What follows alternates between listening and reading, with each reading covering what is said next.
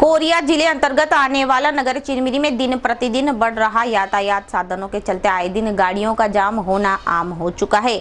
बताया जा रहा है कि नगर पालिका निगम चिरमिरी द्वारा चिरमिरी के मार्ग को तो ना बना दिया गया, लेकिन इस मार्ग का चौड़ीकरण होने के कारण आए दिन गाड़ियों का जाम लगा रहता है। इतना ही नहीं, कभी कभी तो घंटों इंतजार करना पड़ता है, क्योंकि इस मार्ग में 2 चक्का वाहन से लेकर पैदल चलने वाले राहगीर और 4 चक्का गाड़ियों का निकलना अपनी जान को खतरे में डालकर इस रास्ते पर चलना अपनी मौत को दावत देने के बराबर है।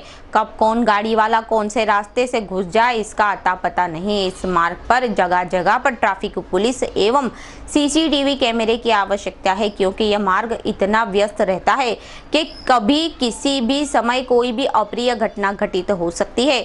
जहां पर मंत्री से संतरी तक अधिकारी तक इस मार्ग पर दिन रात चलते हैं, परंतु उनका ध्यान ट्रैफिक क्यों नहीं जाता, जिससे आम जनता को काफी परेशानियों का सामना करना पड़ता है।